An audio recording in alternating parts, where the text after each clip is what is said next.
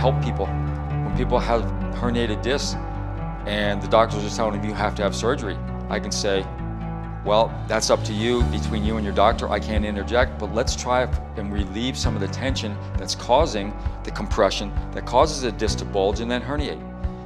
When people have arthritis and the doctor says, well, the bone it's bone on bone in the knee joint or the shoulder or the hip joint, and the labrum's torn, if we can create flexibility and more movement and create more space, maybe we can save you from surgery.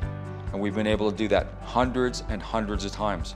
I have clients coming to me literally from all over the world, people that are in pain for 20 years, people, athletes that are making millions of dollars, and they don't know how to get past their injuries, they don't know how to get past the pain.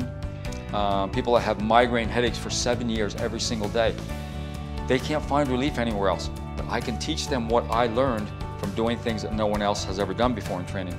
If we can create more space, take the vice grip off the joint, tight muscles.